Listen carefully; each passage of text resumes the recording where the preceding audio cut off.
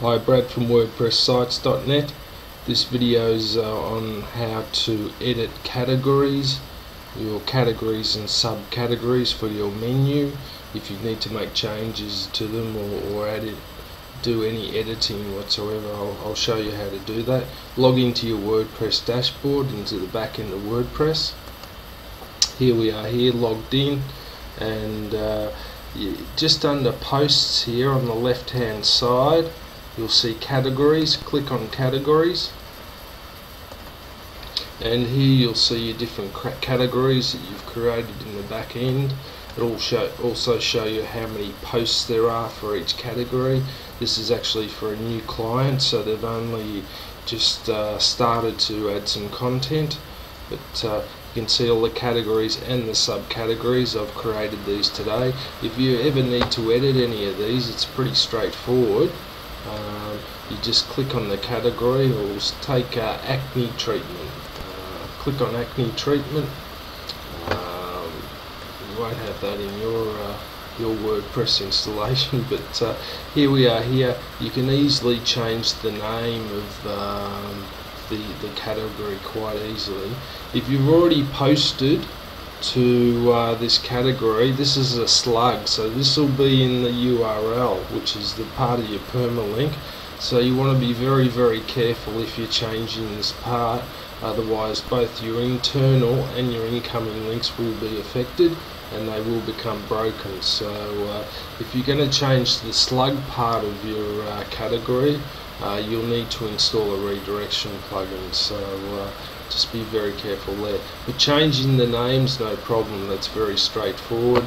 You can add a description there as well, and there's a few other things that I'll go through as well. For search engine optimization purposes, you can add some SEO on this category, so it's just some general overall keywords and SEO. Custom title, this can be for this one will be acne treatment, so we'll put that in here. Meta description, just a general description of your overall posts that will be in this category, and the keywords. And for the keywords, you could just add the main keywords for each post that you have under this category, so that'd be a good idea for the search engine optimization options.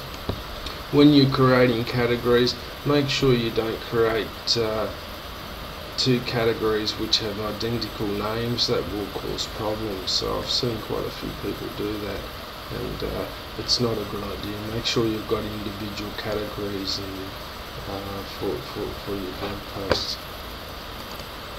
If you ever need to delete a category for any reason, you can do that. It's really not a good idea, but if you have to do it, you can do it, and the posts that you've created for that category won't be deleted.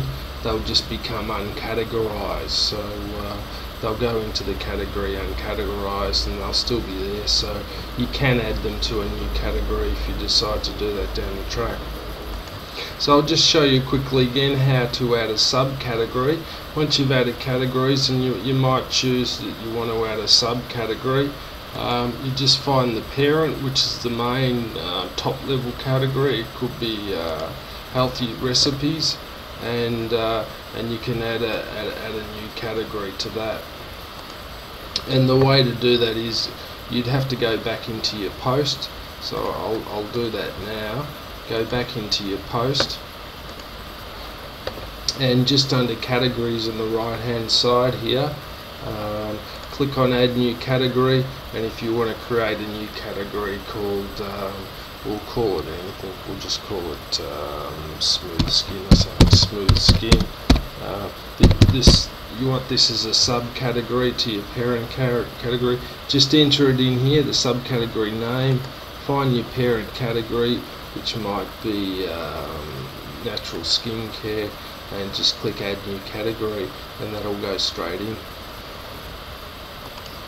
That's all for this video. If you need any help with any WordPress related services, I do have a WordPress services tab on my website, and I do offer different types of per issue WordPress services, installation, and anytime you get stuck, you can contact